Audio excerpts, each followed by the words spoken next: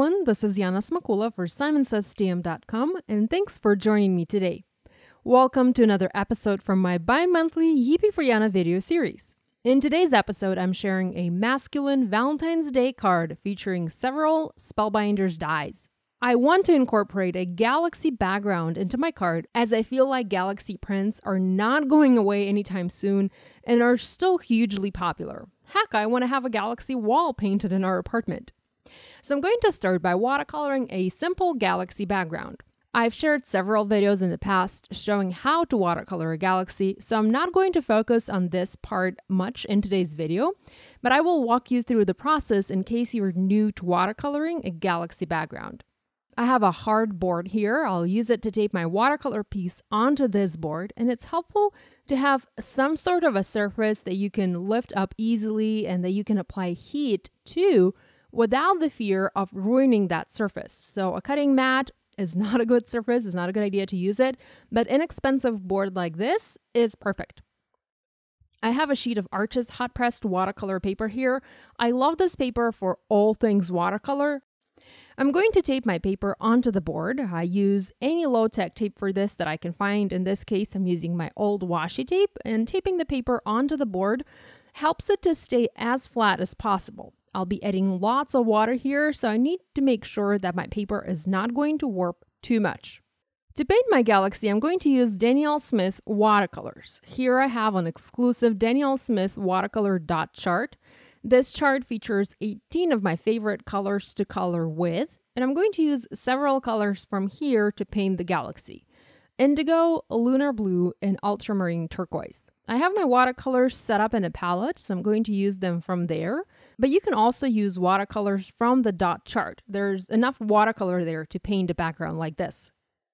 I plan to die cut several items from my galaxy background using my dies, so I simply planned for my galaxy background to be slightly larger than the dies that I plan to use to make sure I'll have enough background to cut from. I've started painting by wetting the entire surface of my paper with water. I used a large flat brush for this, and I'm now using my round black velvet brush number 8 to add color to this background. I'm going to speed this part up. I first added indigo around the edges, letting the water carry the pigment towards the center of my panel, and also added the same color onto 3 sections, again letting the water distribute the color. You want to pre-wet your paper so that the color you drop onto the paper doesn't just sit there. You want it to move and interact with other colors. I'm also adding lunar blue. This is another color I use very often, especially for galaxies. And finally, I'm adding ultramarine turquoise here. I'm going to come back and add more indigo and more lunar blue until I'm happy with my background. Really, you can use other colors to watercolor a galaxy. You can easily add a light or a dark purple, light blue, pink, and even black. I personally love blue, indigo especially, so this is why I picked these colors for my galaxy today. Next, to speed things up, I'm using my heat tool. You can let this piece air dry, but why wait? So I'm just making sure that my background is completely dry, and there's the benefit of using this board. I don't have to be afraid of melting my work surface when I'm heat setting my background. Now to add white, which will mimic stars, I'm going to use white acrylic paint. I've added a little bit onto the clear block and going to use a smaller round brush number 4 to pick up some of that paint. My brush is wet, and I will add it onto my galaxy. I'm just tapping on the brush with my finger to create little splatter. Now, I love the way that Christina Werner adds splatter to her watercolor paintings. It's much more controlled way, and the white paint doesn't get everywhere on your desk, but I'm yet to be successful adding it like that to my background paintings. So I just keep on tapping on my brush to add white stars onto my galaxy. Finally, I want to add some shimmer, well, lots of shimmer, so I'm going to use Distress Mica Spray and Brushed Pewter. You need to shake the bottle to get the shimmer mixed with the liquid, and I'm going to spray my background generously. Again, I'm using my heat tool to dry this piece and finish working on my galaxy background. Here's what it looks like. Lots of shimmer, and the best part is that this shimmer doesn't come off. It's permanently set there. Here's, by the way, another galaxy background that I painted earlier, some weeks ago. I used rough watercolor paper for this and added some more white. There's also a little bit of gold there too, so you can see how different these two galaxies look. I'm using several dies from Spellbinders to do my die cutting today and to cut elements out for my card. I have the dies I planned to use sitting on my main attraction.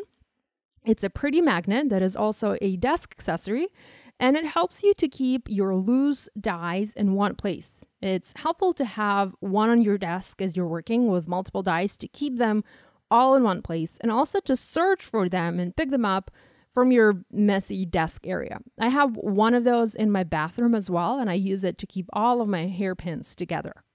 So I'm going to use Spellbinders Near or Far stamp and die set. There are sentiment stamps that go together with this map of the United States, but I'm just using the map today, the map die, and I love that this map has two pieces to it. There's an actual map and a matte layer to it.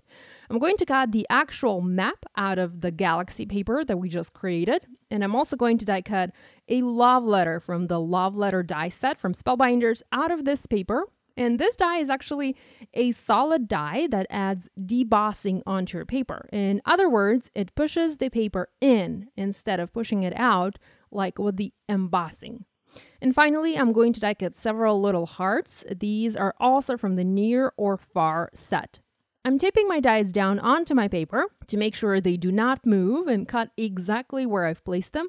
And I always do this. This just saves me a lot of time and frustration in paper. To die cut the matte piece of the map, I'm using new glitter paper from Simon Says Stamp. This is fantastic paper as the glitter doesn't come off and the paper is die cuttable. I'm using black glitter today, although Simon has lots of different colors of this glitter paper. I also want to die cut an envelope for this, and I'm using fabulous burnished rose paper from Tonic Studios. I'm going to set up my die cutting machine and we'll go ahead and die cut those out. I'm using my Platinum 6 Die Cutting and Embossing Machine from Spellbinders. I also have a larger Platinum machine sitting off to the side, and that's the machine that I usually use. But the larger machine doesn't fit in my video frame, so I'm using a smaller machine on video, although both machines are equally good. The machine comes with a platform, and on that platform, you have a cheat sheet that tells you exactly how you need to position the plates to cut or emboss. It's very helpful, and you don't have to check the machine's manual all the time to make sure you're arranging your plates the correct way. So I'm going to send all of my pieces through the machine to cut. Here I have the love letter with a fabulous debossing. I just love the way it turned out, and I love that it added detail to this piece. You know, it's not just a rectangle, but it really does look like a mini love letter. Here's my map, all nice and cut, and not a single problem die cutting this glitter paper. And then there's the rose gold envelope. And I'm using my tool-in-one here to push the die cut through the die to help me get it out. And I use this tool all the time when I'm die cutting. It's also very helpful for cleaning your dies from the negative die cut pieces. Now, what's awesome about this envelope is that it's designed in such a way that there is a slit that lets you insert the letter through. So it looks like you've assembled the envelope, and here I have the letter peeking from the inside, when all you did really was just cut it out. There's no assembly needed, and I really love clever dies like this. Now, the map die cut can be embossed, and you can see there's a little bit of the metal edge to the cut edge. This is indicative that you can emboss with this Spellbinders die. I'm going to place my die cut back into the die. I will tip it in place just in case, and we'll send it through the machine to emboss. And here you can see that nice edge that added to this die cut. It's just another little detail that makes this piece unique. I've die cut some more little hearts for my card, and that almost finished the die cutting part of this video. I'll go back to my die cutting machine one more time. It's time to assemble the pieces. I'm going to use this fabulous wood grain paper from Hero Arts. I love it for all things clean and simple. And Simon also has this paper in their store from the Simon brand and from other manufacturers as well. It really is fantastic paper for simple cards with lots of white space. I want to foam mount my Map Galaxy die cut onto the glitter die cut, but I want to use a solid layer of foam adhesive. So to do that, I'm going to add double-sided sticky sheets onto the front and back of a sheet of a fun foam, and we'll die cut the map once again out of this fun foam piece. Obviously, you can use foam adhesive here, but I like to pop things up on my projects with a solid layer of fun foam. So this is why I'm creating this additional layer of fun foam to pop my die cut. The trick here is to use thin adhesive like these adhesive sheets from Scrapbook Adhesives, or you can also use Stick It adhesive from Ken Oliver. And I'm also using regular white fun foam. You can see I cut it no problem in my die cutting machine using the MAP die. And I've cut fun foam like this with adhesive on both sides using even very detailed and intricate dies, and I never have any problems. I'm going to adhere the Galaxy map onto the fun foam map, and this is why I added the adhesive to this piece so that I'm able to easily adhere things together. I honestly don't like to fuss around with glue when I work with these kind of things. And I'm going to adhere this onto the glitter map, and we'll adhere the entire piece onto the wood grain panel. I want to next layer an envelope with the love letter inside, but before I do that, I want to add black writing to the debossed area. So I'm just using a black pen and outlining that debossed section on this letter die cut. I don't have to freehand anything. I'm just placing my pen into the groove and coloring the debossed section in black. You can also color it white or gold or silver or any color really. I'm going to insert my letter into the envelope and will foam mount both onto the card. Now I need to work on a sentiment for this project, and I want to heat emboss Be Mine from the new stamp set from Hero Arts. It's from their Valentine's Day release. And I also want to heat emboss Please Deliver by February 14th. And this message comes from an older stamp set from Hero Arts. I'm heat embossing both of these in white embossing powder onto black cardstock strips. This kind of card can be a long-distance Valentine's Day card for a guy, or it can be just a Valentine's Day card, and the map of the United States can signify that the letter is being delivered by post. Even though I have a lot of shimmer, and even though I used glitter for this card, it works well for a guy card, I think. So I've heat embossed my messages, and I'm now adhering the little die cut hearts onto the panel above and below the map, and we'll use black foam tape to foam mount the sentiments onto the card. Finally, I adhered my panel onto A2 side folding card base made out of white paper, and that finished this project. Now, as a variation of this design, you can also die cut a door and hide a secret message on your card. Here I have the exact same card design, but the map of the United States opens up and reveals a hidden message. Now, here's how you can make this. Before adhering the map onto the background panel, die cut an identical map in the panel, but make a partial cut.